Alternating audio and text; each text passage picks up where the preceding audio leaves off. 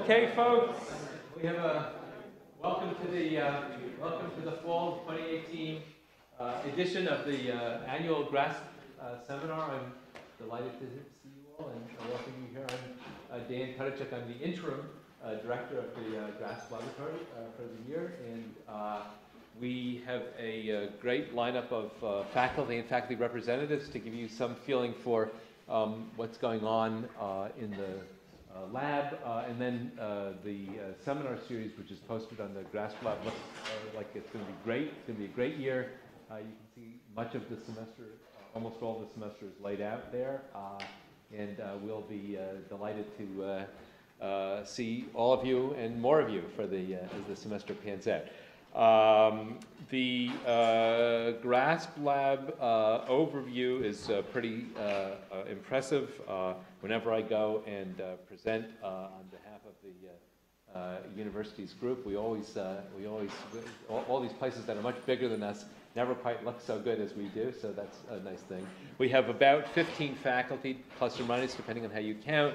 A number of very exciting recent hires, more coming, we trust.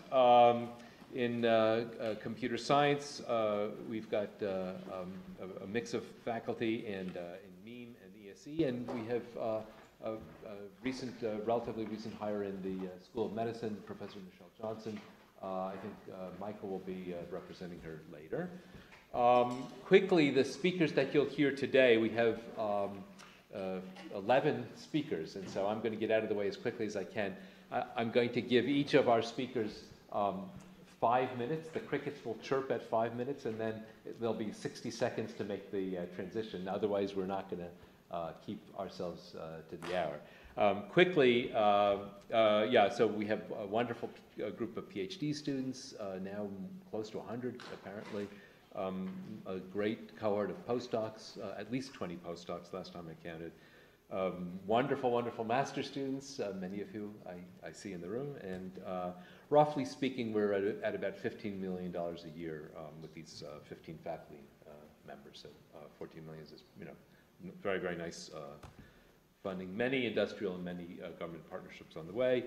Those of you who are stationed at GRASP at Levine know the ins and outs of the GRASP lab here. Many of you have been to Perch. I encourage you all to come down and visit at some point in the coming semester. There's a shuttle and there's information on the GRASP website as to how to get down there.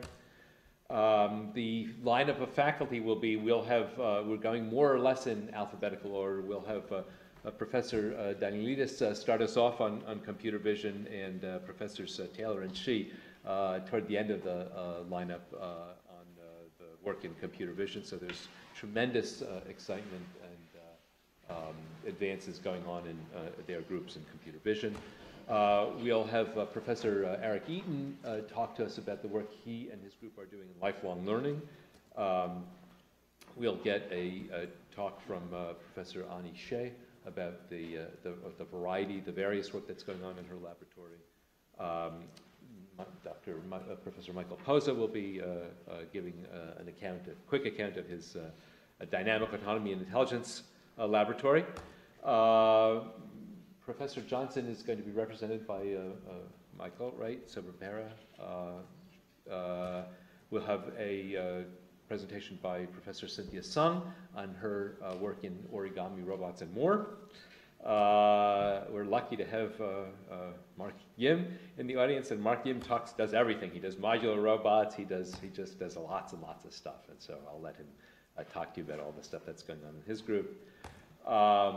We'll have a presentation at the end of toward the end of the discussion by Dan Miller-Uueda, who's our outreach director, and who you won't see today is you won't see our wonderful colleague and dean, Vijay Kumar. He won't be presenting, and I don't think we lined anybody up, but his group is doing many, many different exciting things. You won't see a talk from me or my group. Come down and see us at Perch if you're interested, or come to office hours. And of course, the real secret weapon, the real strength of the GRASP lab is you guys, the students, and we're excited to have you here. we look forward to many, many great pieces of work and accomplishments with you. All right, that said, I'm going to get off the stage, and our first speaker is Stephen Carter for Professor Daniilidis.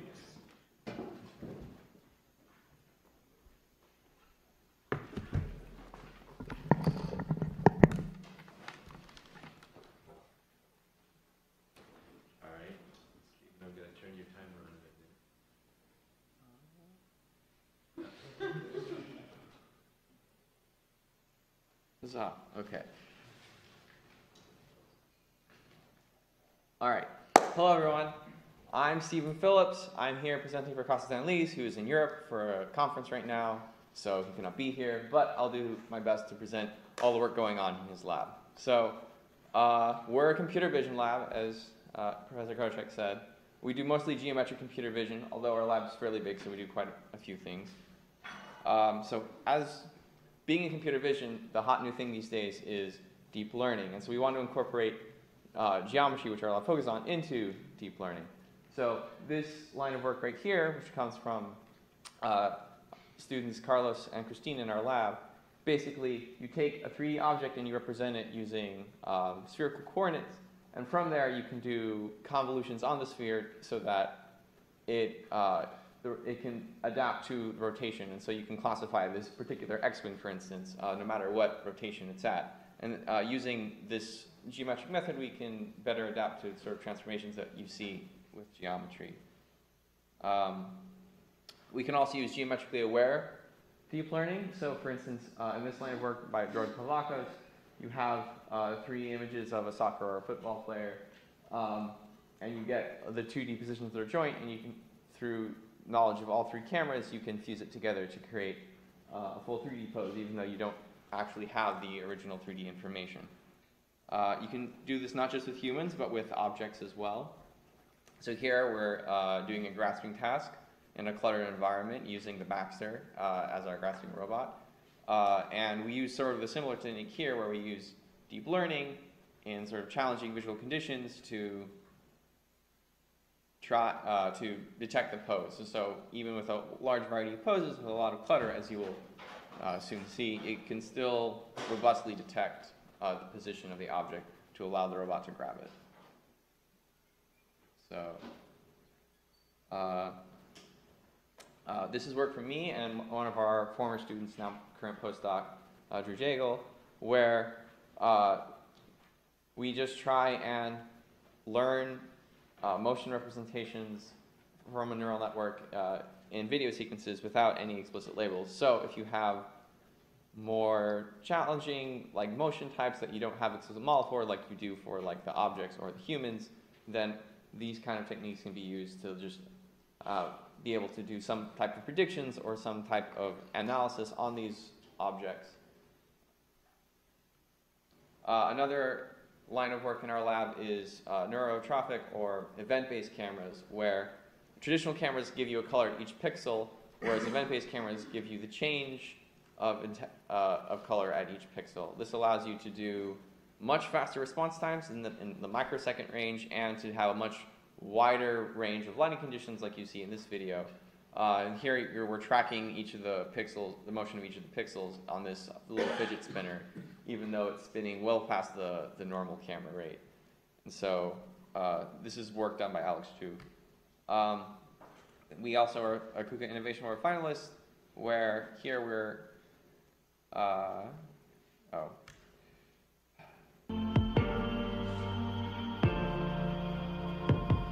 here we're pouring liquids from one container to another. Liquids are pretty challenging for computer vision because then they're somewhat transparent. All right.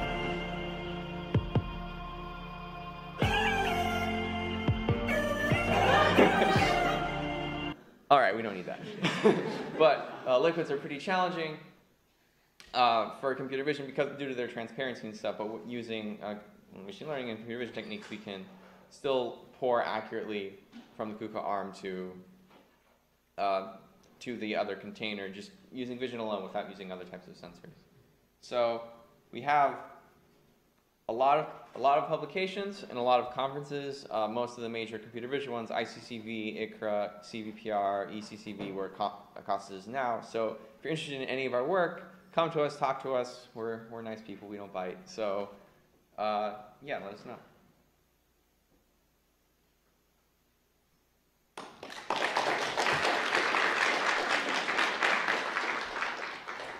Our next speaker is Professor Eaton, talking on lifelong learning.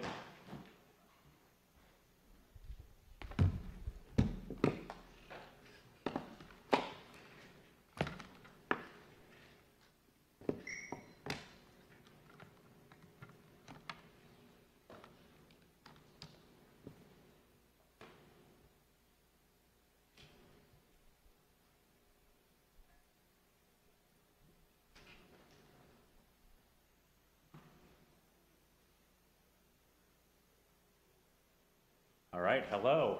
I'm Eric Eaton, and my research group works on lifelong machine learning. So imagine that we have a robot in some environment, in this case a university, and the robot encounters things like staplers, books, monitors, office plants. But then we take that robot and we move it to a new environment, in this case a hospital, where now it encounters things like wheelchairs and walkers and other things it's never seen before.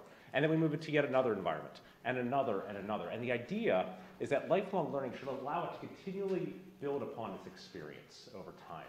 And so this runs in direct contrast to the current way that machine learning works, where you get a bunch of data, you learn a model, you apply that model, and then you just throw that model away, which I contend is kind of ridiculous if you think about it. It doesn't learn anywhere near like we learn. So instead, I'm interested in developing intelligent systems and robots that can learn continually over their lifetime and just build on their knowledge over time. So this enables a bunch of different aspects. The first, it allows the robot or system to rapidly learn new tasks because it has a vast repository of knowledge that it can build upon. It can also learn continually with experience over time, exhibits versatility over multiple tasks. So I'm not interested in systems that just learn one thing. I'm interested in systems that are very versatile, just like you or I. And finally, I'm interested in systems that could also learn from each other as well as humans, possibly from demonstration and things like that. And I contend that lifelong learning allows these different capabilities to occur because it allows robots and other intelligent systems to continually build upon their knowledge through a process of knowledge transfer. So the foundational work that we developed back in 2013 is this algorithm called ELA, the Efficient Lifelong Learning Algorithm. What it allowed for the first time was to convert systems that previously had only been able to do multiple tasks and allow them to learn incrementally. And so this builds upon existing work in transfer learning and multitask learning simply to allow this idea of lifelong learning to take place. And we showed a bunch of different aspects of it. For example, we showed that we could transfer knowledge in reverse to previous tasks. So in other words, tasks which we hadn't been currently working on, our new knowledge could actually be transferred backwards in time to improve those tasks. We applied this to a bunch of different problems, including facial expression recognition, landmine detection from radar imaging, and some visual object recognition. From this foundation, we built out in a bunch of different directions. The first problem we looked at was what happens if you allow the agent itself to seek out and learn new things. And so what happens if we allow it to choose its learning curriculum as to what it's going to focus on next? We then pushed into the realm of reinforcement learning, specifically policy gradient reinforcement learning applied to different dynamical systems, where we developed algorithms to do this in a lifelong setting, as well as guarantee anytime safe constraints on the policies that are resulting from this. We looked into cross-domain lifelong learning. So what happens when you have a very diverse set of tasks that you're trying to transfer knowledge between, and how can we autonomously map knowledge between those different problems to allow a much more versatile learning system? We looked at lifelong imitation learning, which is really useful for robots. And so this is recent work that's going to appear in NIPS coming up, where what happens if we have a human give demonstrations to a robot? Can we learn from these, and can we build on the demonstrations that it might have seen on other related tasks to improve a new task that it's currently working on from just a very few demonstrations? And finally, we also looked at zero-shot lifelong learning. So we tried to get rid of data in its entirety. And we said, what happens if we're just given a description of a task? Can we do that through transfer? And so we're building on these in a bunch of different directions. One of the major projects that we currently have going on in the lab is funded by DARPA. There's a program called Lifelong Learning Machines, which was recently launched from DARPA, and there's a bunch of different people working on this. We're investigating problems like how do you transfer across diverse tasks? How do you deal with non-stationary distributions in machine learning? How do you have knowledge that can be dynamically composed together to solve problems in a hierarchical fashion?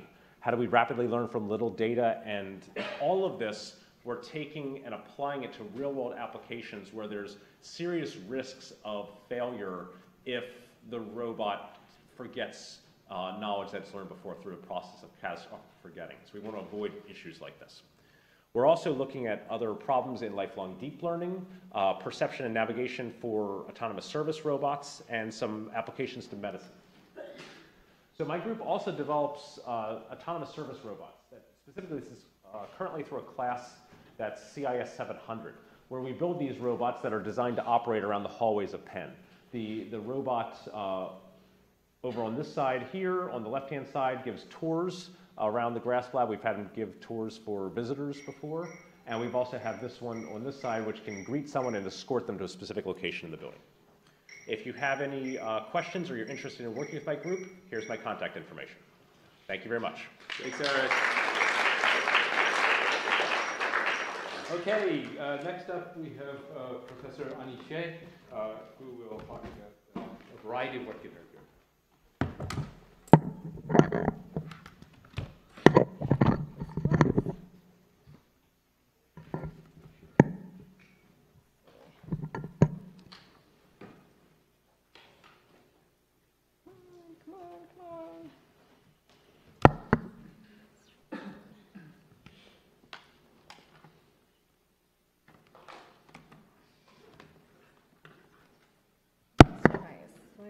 Oh wait, that's not the right one.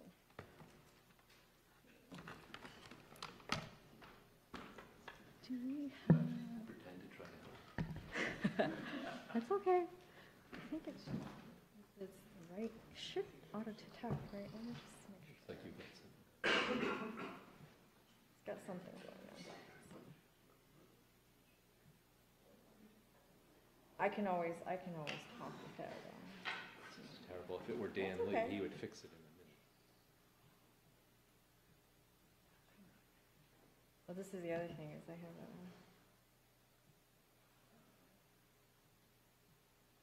I should have brought my own, I guess, is the other issue. Okay.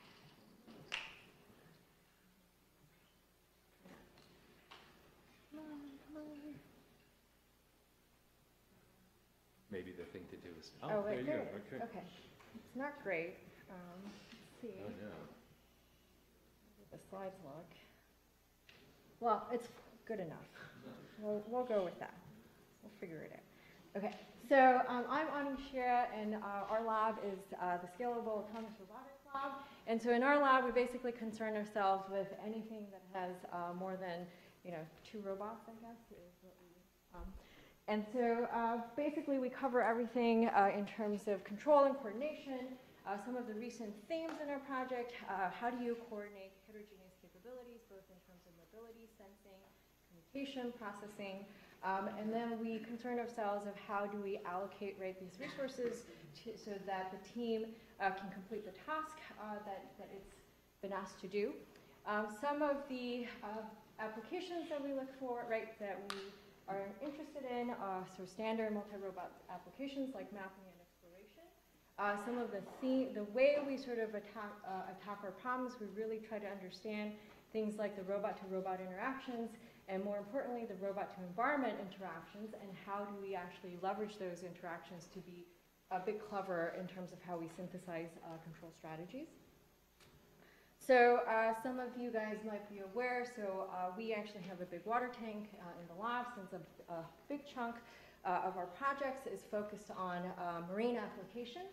And the idea here is how do you collect the useful set of data, that actually helps us do a better job of predicting, modeling a dynamic and uncertain environment like the ocean.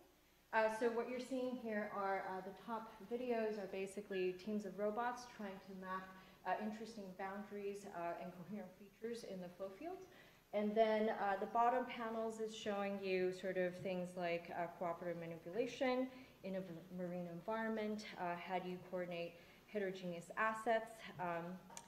So one thing to keep in mind is for those of you who have worked with ground robots or are most familiar with ground robots, a lot of things change when you're working in this marine environment. For one, things like inertia really becomes, these inertial effects dominate. Another aspect of this is that since the environment is moving and the environment dynamics ends up, because of this high inertia environment, becomes very tightly coupled with your vehicle dynamics.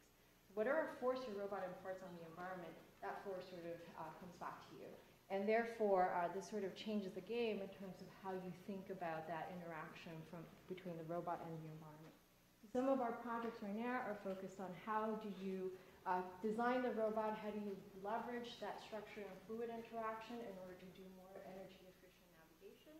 How do you think about the dynamics of the environment, and how do you leverage the inherent motion of the environment for you to synthesize navigation plans and energy efficient trajectories for your autonomous vehicles. And a lot of this motivation, right, is the fact that in such a harsh environment, the last thing you want to do is be able to have to run out of energy when you're doing these long-term deployments. So some of the new projects that we're currently looking for sort of students to participate in. So we have done some work in trying to be able to understand how human input can help robots do a better job of exploring unknown environments, and how we can potentially learn sort of what are the features, right, that humans are looking for when they're sort of exploring unknown space. Right now, we are working with a team of cognitive scientists and geologists to try and understand how geologists reason about 3D rock formations when they're looking at these natural canyons. And the idea here is to be able to get a better understanding of how these features are formed. And so we have this new project, and the idea here is the robot is going to essentially be a sort of an extension, right, of the geologists when they're out in the field. Okay, anybody who's interested in working on or interested in these projects should come and talk to me. Thanks. Thanks, Ani.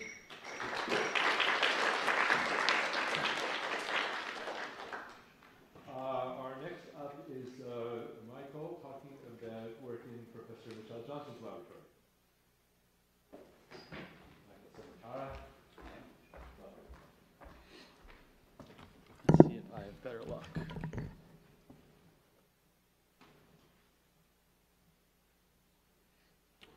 Also no luck. Oh, there we go.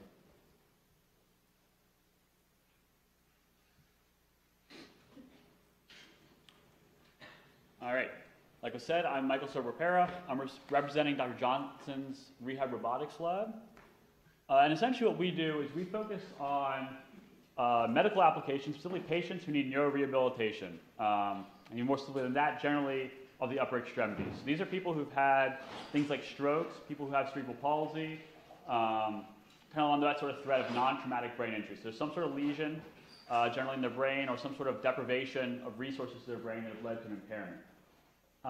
And we look at doing that kind of down two avenues right now. One of them is affordable robots. So these are robots that can be deployed in low resource settings to augment the existing rehab infrastructure, which is generally deficient. And then also using mobile therapeutic assistance, which, similar idea, but putting robots that can kind of go around on their own, interact with people, and again, you're trying to augment the therapy infrastructure that exists. So the first project I'll highlight is the Rehab Cares project. The idea here is to build an entire rehab gym that can be deployed in a single crate to an area that needs more rehab. If you look at certain areas of Africa, the rates of stroke there are incredibly high, for example. And so one of the major components of that is this 1 degree of freedom manipulator over here that has full haptic feedback. The idea being that you can understand how somebody's reacting to it, give them feedback back, how can you gamify it, and what can we learn about people by using these sorts of tools. So in the top right, we have examples of patients who both have had strokes, and one of them has HIV and one of them doesn't. And so what is the impact of having HIV being coupled now with stroke, which is actually shockingly prevalent in third world countries. And then on the left side, you can see how this gets put into the entire gym, and you can even imagine one therapist now interacting with, 4 patients who are all interacting again with each other, playing games against each other. The second project I'll highlight is the Panda Gym, which is Play and Neurodevelopment Assistant. And the idea here is that whenever you're giving therapy to anybody, the earlier you can deliver the therapy after the traumatic event that they've had, the better the outcomes are going to be. And so if you have a patient who has cerebral palsy or something like that, if you can catch them at a few months old versus a few years old, then that's going to improve your outcomes drastically. And so we put babies into this little environment. Top right is kind of our original design. We're moving towards this bottom right design where they interact with this toy. She's called Alu. And she's got pressure sensors in her, gyros, that sort of thing. And so you can see how the subject is grabbing her, how they're kicking it. And then it's got dynamic feedback, so its ears actually light up and it makes sounds and things like that, trying to motivate touch and motivate interaction.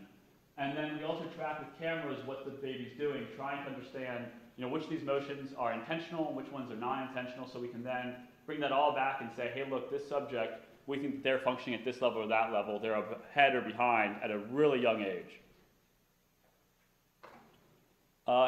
Project that I'm working on is this flow and will flow project where we're trying to develop these mobile robots that I mentioned. And the idea is that in these low resource areas you can do, for right now, trying to do telepresence between a clinician and a patient, but understanding that in these sorts of interactions there's a lot of information loss that happens because you just have these little small screens with cameras. So how can we put a social robot into that environment to have that kind of start to build some of those interactions back in? And that kind of helps with communication to the patient, but now to get back to the clinician, we look at how can we use computer vision to understand what a patient's doing. And with this is a lot of social robots, like how do we build faces and heads that are actually effective, and how do we even test whether those sorts of things are effective? How does that vary amongst populations? And we've also had some people start to look at, if you have a mobile robot in, let's say, a hospital, what are the challenges and the opportunities there? Hospitals are very regular with door placards everywhere, but they also have, code cards coming down the hallway you cannot be in the way of. They have rooms that are dynamically changing every time you go in. And so we've been looking at that. And then the final project I'm going to highlight is we just call it the Baxter project, because using Baxter. And the whole idea here is if we have patients and therapists interacting in a way that we know is good, and we measure what they're doing, and then transfer that to have the robot actually act like the therapist. And so we had a student this summer actually who was developing these probabilistic channels essentially of how does the therapist interact with the patient. If we've learned that, then now we project that onto the robot. Here you'll see in the video on the bottom that the Baxter is actually correcting the patient as they do this point-to-point reaching task, and whether they're correct or incorrect, it kind of comes in and moves them around. And this is the first step towards trying to get hands-on therapy, which is kind of a step further forward. And I'm going to end without crickets with how to contact us. If you're interested, I'm always around. Talk to me. Dr. Johnson is always happy to meet. Thank you.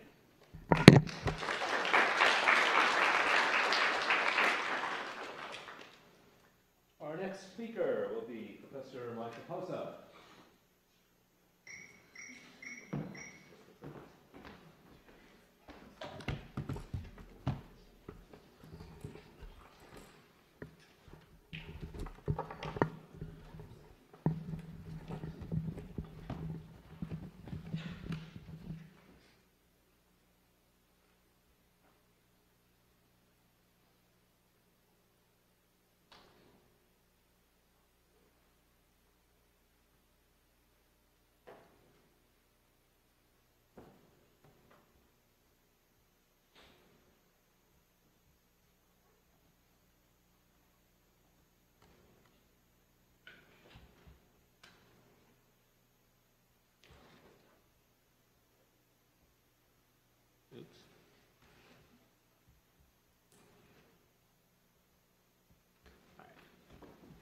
So a lot of our research really centers around this idea of contact in robotics.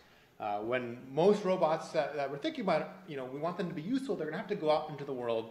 They're going to have to start touching stuff, whether it's this sort of silly robot on the left, the bear robot that I worked on in the past, or the DRC project. These robots are all going out there. They're walking, they're running, they're manipulating objects, and handling that contact is one of the sort of key challenges we have to deal with. That was originally motivated by this idea of rescuing soldiers from battlefield environments. But as much as we've seen some great success, we've also seen a lot of failures, and there's probably seen highlight reels of the bloopers from the DRC, where an inability to really address the complexity of interacting in the world causes pretty spectacular failure. At the end of the day, robots, for the most part, are afraid of the world. They're afraid of touching stuff. If they haven't planned it, then they have planned it very carefully and cautiously, it's going to cause catastrophic failure. At the same time, humans are not afraid of touching stuff. We often, reach out, brace against the world. We have very kind of dexterous and nimble interaction with objects in a way that we gain stability often from this interaction rather than losing it. So why do robots struggle? Well, one reason I would say is that a lot of the beautiful theory that we've come up with for smooth systems just fails to transfer, right? So our principal design ideas struggle when our differential equation, the math at the heart of this, stops being a nice, smooth ODE. So as soon as you start touching stuff, you have impact events, right? So you have discontinuous changes in velocity, you have discontinuous vector fields that come from friction, right? So you have like slip, stick events when you have, say, Coulomb friction, and all sorts of other mathematical phenomena that arise. And what these sort of mathematical problems are really hiding is the fact that dealing with friction, dealing with impact is really hard from a fundamental point of view. So our work is really sort of centered at the middle of these three things. We're thinking about these non-smooth dynamics of when robots walk or touch things, and we're thinking about how that fits in with control theory, and particularly non-smooth control theory. And then what we're really doing is trying to find algorithms, numerical algorithms based on optimization that are going to address these sorts of problems. And we're also doing robotics in the middle. We have a Cassie robot, a bipedal walking robot. We're starting to do some more manipulation as well. So, for instance, some of the projects we're working on, this is our recent work by Matt. And one of the questions here is just, can we model contact, right? It's a very basic question. Can we generate, computationally efficient models for multi-contact and then make guarantees about them? So can we start addressing these basic questions of existence and uniqueness, or at least provide answers when they exist? And then sort of going forward from that, can we do identification of these models, and sort of when can we make guarantees, and when are these guarantees bound to fail in ways that are important for our control and planning? Other things we're working on, so this is work for my PhD, can we plan motions for highly dynamic systems that are making and breaking contact in lots of different scenarios where the combinatorics of these impact events start to wreak havoc on traditional events or approaches. And then another kind of related but basic question here is, can we find control policies? Things that are going to learn or know to brace against the wall to prevent contact, things that are going to grasp an object, dozens of contacts between your hand and the object in a way that's stable. And then can we use some of our computational techniques to verify or prove this stability? So the notion of proving stability, we can find and sort of really numerically, explicitly calculate regions of attraction. Another topic right now in our lab is this idea of Goldilocks models of walking. So very simple models are commonly used in walking. Imagine my robot's a point, and then proceed from there. And these simple models have had a lot of success in walking, but they give away some complexity and some performance. And so, the sort of natural question there is, well, what kind of complexity do we need, right? If we want high performance and stability and simplicity, what's the right, not too hot, not too cold Goldilocks area in the middle there? And because we're going to do this on complicated systems, we're not going to try to do it from by sitting there in our ivory tower and thinking about it, but we want to develop algorithms that are going to determine these questions for us. All right, so this is all about learning, enabling robots to embrace the world, doing things quickly, and I'll get off the stage. Thank you, Professor Posa. Our next speaker is Professor Jianbo Shi, who will talk about his vision and beyond.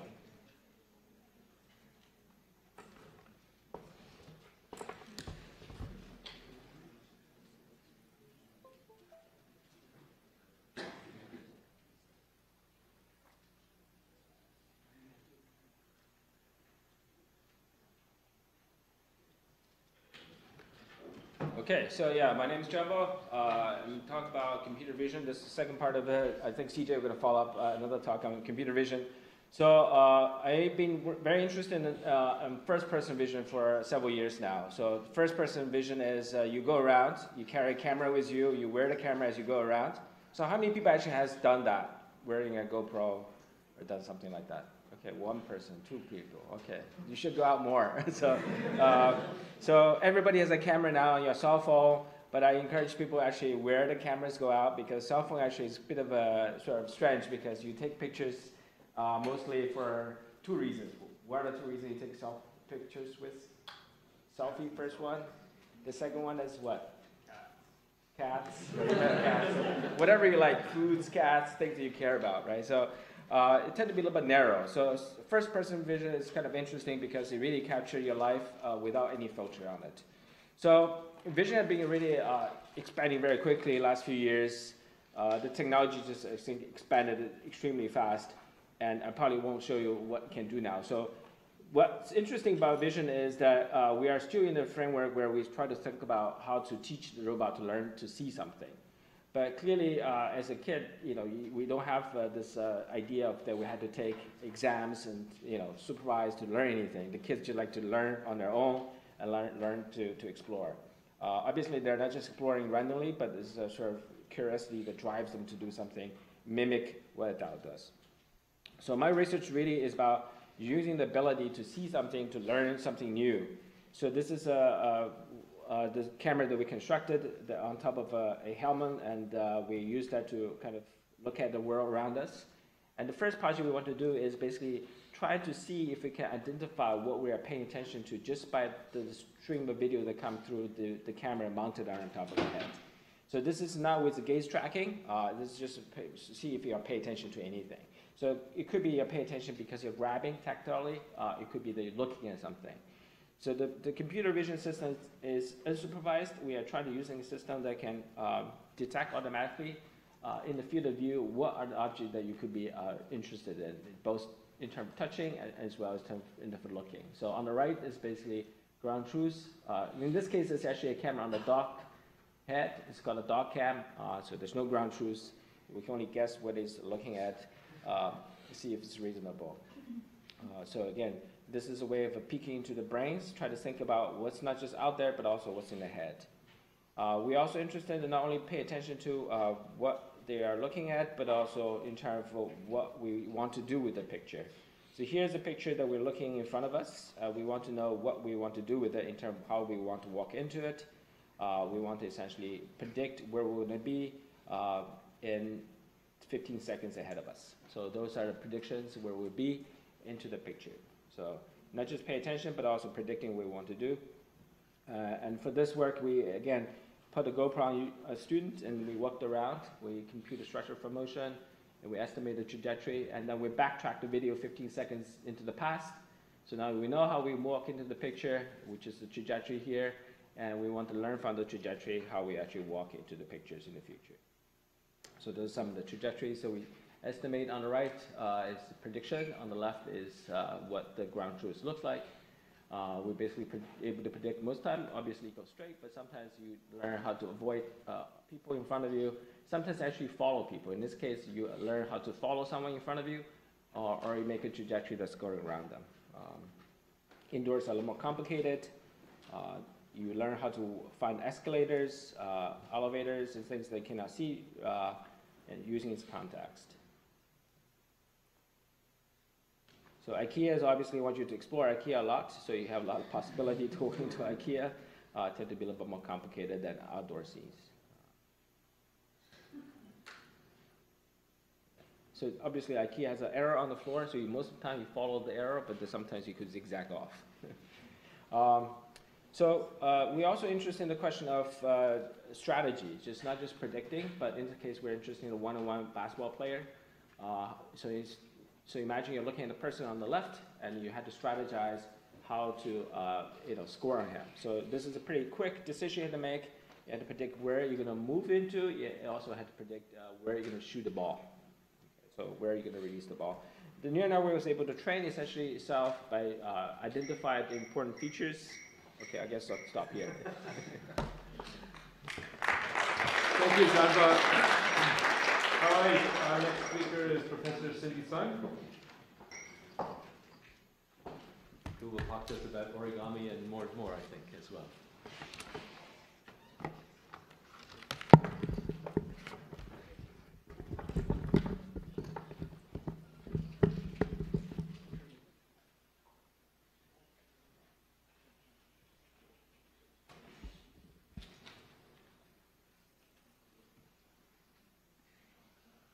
Hi everyone, my name is Cynthia Sung. I'm in the Mechanical Engineering Department, and our group does computational design and origami robots. So our vision for the future is that everybody will be able to make a robot, whatever they want. So let me introduce Alice and Bob. Alice and Bob just moved into a new house. They have this garden that they want to take care of. Problem is that they have this plant that's really finicky, and they're going to have to babysit it like 24/7. And so what they want to do is they want to create a robot that's going to help them take care of this plant. Now, if they wanted to do this today, what they'd have to do is either get a kit from a store and kind of tinker with it to make it work, or they'd have to hire a real engineer to build this robot for them. But luckily, they live in the future. And in the future, right down the street is a Build-A-Bot store where they can take information about their task and about the robot they want, and the system will help them to figure out what exactly needs to go into this design. So they can design a robot that's going to help them take care of this plant, and very quickly they'll be able to take this robot home and use it in their backyard. Now, of course, this system doesn't exist yet, and so the goal of my group is to figure out what questions and challenges we need to answer in order to make this sort of scenario a reality. So we approach this from two different angles. One is that we're looking at rapid fabrication techniques, mostly origami-inspired techniques. And the idea here is that we can take advantage of a lot of planar fabrication processes, which are very well established, in order to create deployable structures, structures that we can print really fast and fold into their 3D shape, and that actually we see a lot today in products like household products like grocery bags, sheet metal industry, space applications. We want to take these same advantages and apply them to rapidly fabricatable robots. The other thing we do is we create representations and tools for people to be able to design these robots themselves. So what you're seeing here is a tool that we call interactive robogami. This allows people to click and drag robot parts together so that they can compose a robot. The system keeps track of the kinematics, the underlying design constraints. It will simulate the robot to tell the person what this robot is doing so that this person who is not an engineer can still design a functional robot and be able to fabricate it in real life. So when they're happy with it, the system will automatically output a fabrication plan that within about 30 minutes, you can assemble and have a nice little robot walking around on your desk. So when we're looking at these systems, my group looks at the underlying algorithms and computational approaches and a bit of fabrication processes that we need in order to make these sorts of systems. So one of the things we do is we create origami algorithms that allow us to convert 3D shapes and mechanisms into origami designs. What you're seeing here is an example of a robot that was generated from one of our parameterized origami designs that can rotate around the base and has a 4-bar linkage on top. And what we've basically shown is that any mechanism you want, any kinematics you want, you can create out of a fold pattern. And what's really nice about creating these out of fold patterns is that now you can also put the electronics directly on the robot, and so you have a fully integrated fabrication process with no extra wires. You print everything out in 2D, and then you fold it into its 3D shape, and you very quickly have this thing moving around. So what we can do is we can start to integrate electronics into the mechanism itself, and we can start looking at how these fabrication processes allow us to create custom robots on demand. Now, unless you're an origami enthusiast, you probably don't want to fold this yourself. And so what we've been also looking at is these self-folding processes that allow us to take these fold patterns and stick them in an oven, and they'll fold themselves into their 3D shape, so that you can get automatic assembly and immediate deployment without any human intervention. Another thing we've been looking at is how these origami structures are also compliant. And so if you're folding something out of a thin film, these structures can bend, they can fold and unfold, and you can get very natural motions out of these thin films by taking advantage of that mechanics. So one of the things we do is we try to model the mechanics of origami, and we integrate them into our computational tools so that we can create these lifelike motions. And so we can leverage the folding mechanics in order to create deployable structures, snappable structures, popping structures that can change their shape or that can expand or deflate. What you're seeing here is the most recent work from my group, which is this kind of bistable origami design, which can flatten completely or expand. And you'll notice that when the balloons expand, the layer pops, but when the balloons deflate, the layer stays expanded. And so this allows us to get these structures that we'll deploy and that we can use in real life according to these models that we've created. Thank you. Thank you, Cindy. Our next speaker is Professor C.J. Taylor, who will talk about a little bit on computer vision, I think many more things as well.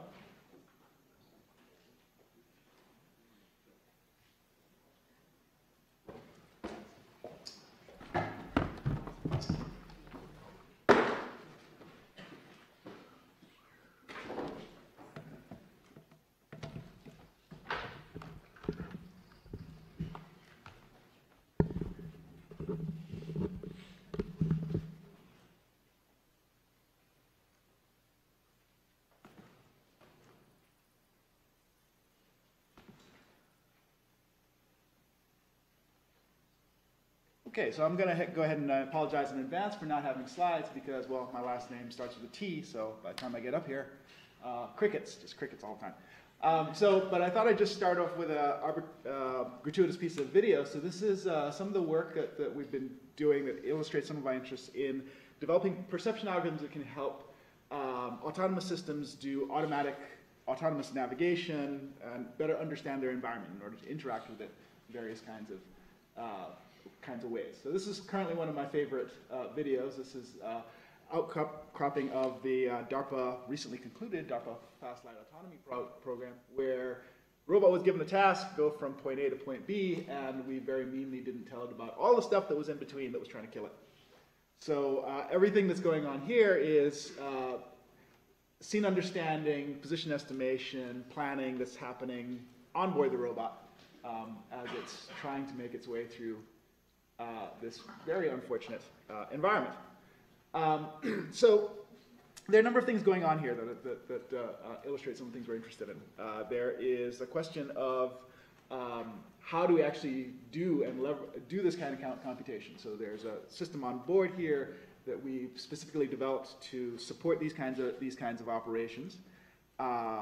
There is a variety of set of topics related to understanding the scene, mapping the environment, doing planning, all of which are topics that we're interested in and are ongoing. So a follow-on to this project is something called the DARPA Subterranean Challenge, if I can get this to show up, which I probably can't. My computer's going to die. So the DARPA Subterranean Challenge, from our perspective, involves doing some of the same things, but underground and backwards. So this is not it. But what we want to do is use some of the technology we developed here and couple this with in a team scenario where we're using legged robots developed by Ghost Robotics, which was an offshoot of Professor Koditschek's lab, as well as Exxon Technologies, which builds another class of flying vehicles. So how do we get teams of robots to collaborate with each other and do these kinds of problems at larger and larger scales in underground environments where things are much, much worse? Other kinds of problems that I'm working on that sort of spin out of this in environments that are not quite so nasty is how do we build semantically meaningful representations of the environment? So there's a thread of work ongoing with one of my students which involves building effective models of indoor environments through automatic model selection, so we can automatically recognize hallways, doors, those kinds of things. Another thread of work deals with how do we do a better job of understanding 3D environments, fusing information from multiple sensor modalities, and the like. And for fun, I just mentioned other kind of projects we're doing in agriculture and a very fun collaboration with colleagues at the Children's Hospital of Pennsylvania, where we're looking at ultrasound-guided catheter placement, which is fun. So if any of those interest you, I'd be happy to talk with you later.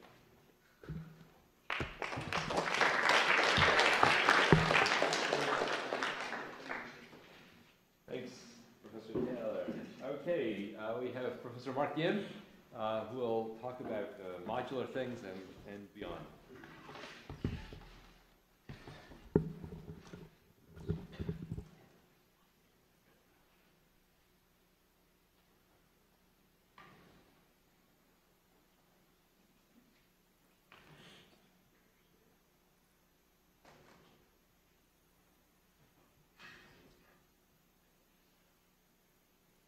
Okay, I'm going to talk about 4 projects in my lab. We've got about a dozen projects. I actually gave most of this similar talk at the mechanical engineering seminar, so some of you may have seen some of this. I'll try to do it slightly different this time. One of the projects we have is an NSF project building an autonomous robot for elder care. So this is actually, a great thing about GRASP is that we have a lot of collaborations. So this is with Michelle Johnson, along with Pam Caccioni in the nursing school. So the idea here is that we want to have a robot that can go into an elder care facility where there are lots of elders, interact with them, and do tasks like delivering them to doctors when they have appointments, encourage them to walk, play games with them, and do this with, identify them with face recognition. So that's actually building on a previous NSF grant. This is another one, which is called the Variable Topology Trust. This is sponsored by AFOSR. The idea is for search and rescue. So this is a trust-like robot where the trust members can change their length. In addition to changing the length, they can also rearrange their topology. So they disconnect and reconnect in different ways. So this is what we call a self-reconfigurable robot. The context for this is search and rescue and actually shoring. So it has to be really strong. It's going to hold the building up as the building is damaged. This is in collaboration with a group in Korea. So this is really interesting in the sense that it has really difficult hardware and really difficult software problems to deal with. So we are dealing a little bit with both. There are topological problems, analysis of seeing what kind of forms can we make. This is the hardware that we developed so far. This is used as what we call the spiral zipper for prismatic joints to change the length members. Another really hard thing is in order to rearrange the topology, the nodes where the things come together have to be able to attach and detach, and that's fairly difficult, and that's what we're showing here. So this particular design has a lot of issues like minimizing the angle between the 2 joints that are coming together. It's hard to design. Some of the software problems include doing motion planning. You have something like 18 members. It's got 18 degrees of freedom. How to do motion planning for that. We want to do things as well as like moving around in the environment, like you saw. Another project is this is the smallest flying robot in the world. We have the Guinness Book of World Records certificate that arrived a couple weeks ago. In terms of research, there's some interesting passive stability issues and control in terms of design. A lot of people will ask, well, why do this? Why make something really small other than a record, which is nice but kind of meaningless? You could have these things, if we had cameras and whatever, it could be used for search and rescue and that kind of thing. Another reason is DARPA just came out with this shrimp call to make a 1 centimeter robot. This is 3 centimeters. So it's $3 million worth of a reason for that. So this is the last one I have. So this is another example of collaborative work. So one of my students and one of Vijay's students got together. We do self-reconfiguration, and Vijay does a lot more of the swarm flying robots. So we have this thing we call mod quad, which are flying robots that dock in space and form larger structures in midair. Currently, they can dock, but they can't undock. There's also the question of why you'd want to do this. It turns out it doesn't scale that well. As you put more and more, they start to lose their ability to maneuver. So we're exploring. There's some interesting academic reasons, but we're not sure about practical reasons for this one. Here's my contact information if you're interested.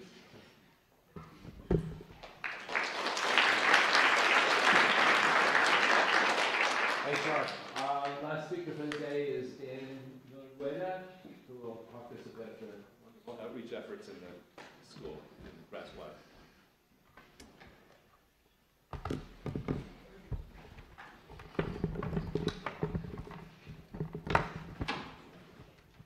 I feel like it always takes me a while to get set up.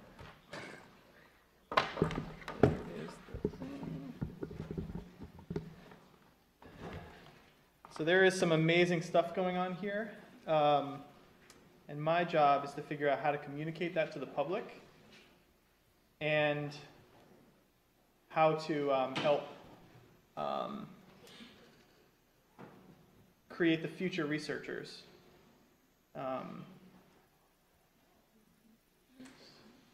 Good. Okay.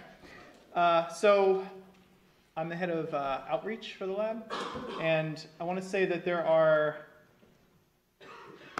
lots of reasons why it's important for us to do this outreach. But like I just said, we want to figure out how to communicate this work to the public. You're being funded by the public, so it's important that we communicate back to the public the work that you're doing. And we want to keep growing the amount of people that are doing this research and to expand the voices that are part of that research. So that's my job, to help do that. And I want you to know that when I go out and talk to people about the work that you do, I get two questions all the time. One is, when are the robots going to kill us and take our jobs? Every time. And two, how do I get my child to do this work? Which seems that they clash. But every time, those are the questions that I get. So I have to figure out how to answer these questions. And so there's lots of things that we do in this lab to help do this work, mostly working with kids. And you'll get requests from me throughout the school year, especially in the spring, to ask for your help. And we ask that you consider helping us out to help out with outreach. So one is we have a number of summer programs that work with girls, that work with Philadelphia public school students, that work with diverse populations from around the world. We have lots of outreach events throughout the year. We have 1,300, 1,400 students that come through our lab each year through tours. And we have many graph students that help with those demonstrations for tours. We're part of a robotics competition called First Lego League. I know a lot of people have done first in their careers. And we host the championship at Penn in February. So we have people who volunteer as judges and referees for that event. We just finished up a 3-year NSF-funded program where we worked with middle school teachers to do robotics research. We had 27 teachers come through here and impacted well over 2,000 students so far in the 3 years with that program. We've also been developing educational robots that we've used in 2 different summer programs, and helped GSE here develop a computational thinking course for high school teachers. So there's a lot of ways that we impact learning, human learning. So we appreciate your help. And with both of these projects, we've had master's and PhD students involved with the work, both as volunteers and as paid staff. So many, I realize I've been behind. Many ways that you can help us in these programs. One, signing up to do demonstrations for either events or for tours here, signing up to be volunteers for First Lego League programs, helping teach the summer programs. Like I said, we hire people to teach those summer programs, helping with curriculum development for the computational thinking course, for a variety of other things that come up. And then we also have lots of opportunities to mentor local robotics teams. If you were a first person and you had mentors work with you, this is a way to give back and mentor local schools. It is a time-intensive thing, but it's a really great thing to give back on. So, with that, thank you for all that you do.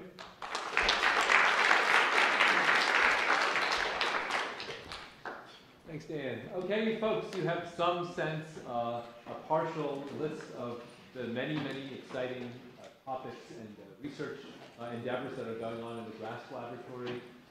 Those of you who are new first-year master's students or maybe beginning undergraduates, all of the professors have regular lab group meetings, they have regular office hours. We really, really want to work with